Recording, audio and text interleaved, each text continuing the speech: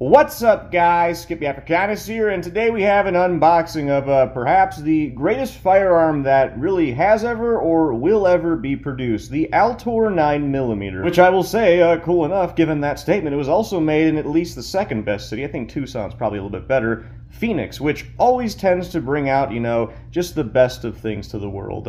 All jokes aside, unlike Phoenix, I can at least find some good things to say about this pistol. Anyways, yeah, we were doing the unboxing of the pistol. This pistol's $100. A lot of you guys have seen them before in like memes and stuff, like the cheapest pistol. Fun fact, not the cheapest pistol, but I guess it's the cheapest new pistol that you can buy.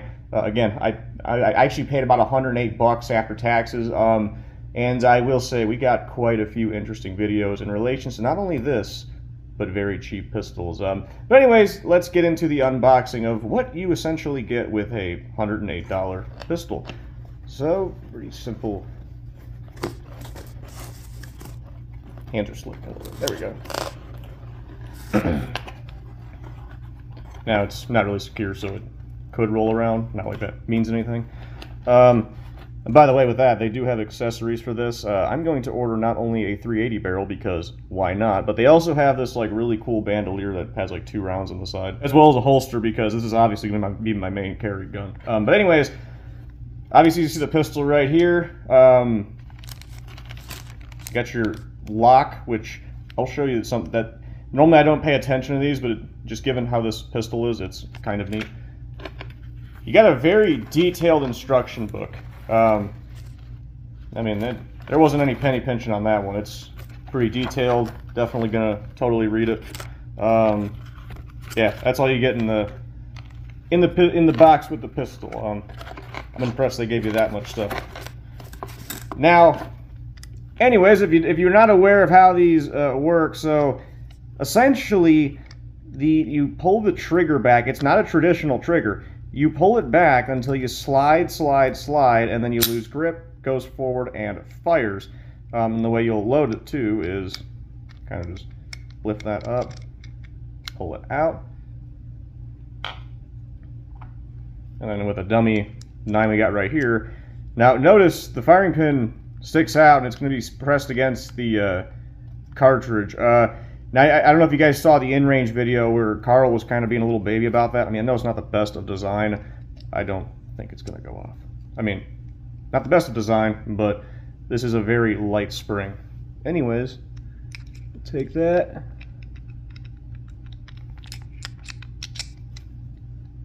Press the trigger in a little bit.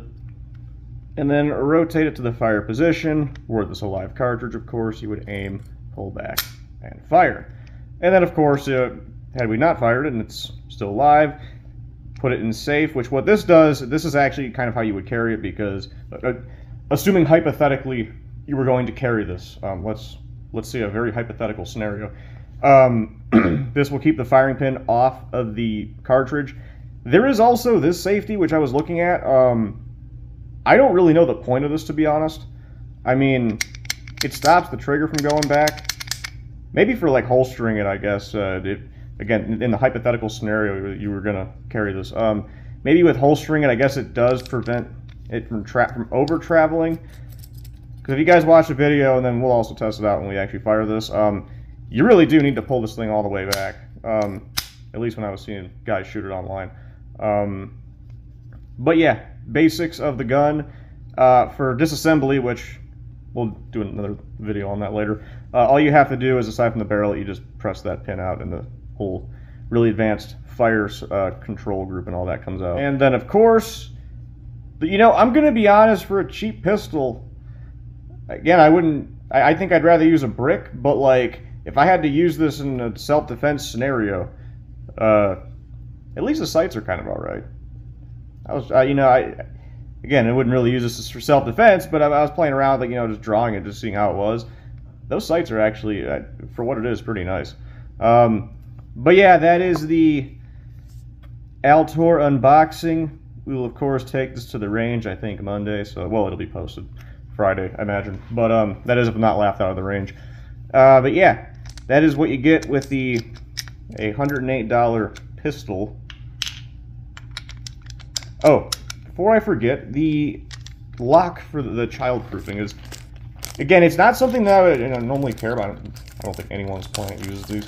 I know they have to have them, but this one is neat though because of how it works. Essentially, what you do is you just clamp it over right there, and then you'll take comes a little padlock. You'll take that little padlock, put it right there, and that trigger won't be able to go back. Again, I normally don't pay attention to that stuff, but that is kind of neat. So, yeah, that's the unboxing of the Altor 9. Again, I'll get a 380 barrel, just because why not, as well as the accessories. And then we are going to have actually some quite interesting videos with not only this pistol, but as mentioned, some pistols that are actually even cheaper and that aren't single shot. Assuming I can win some bids on Gunbroker. We're going to be having some fun with cheap guns this month. But anyways, hope you all enjoyed the video as much as I personally enjoyed making it, and I will see y'all next time.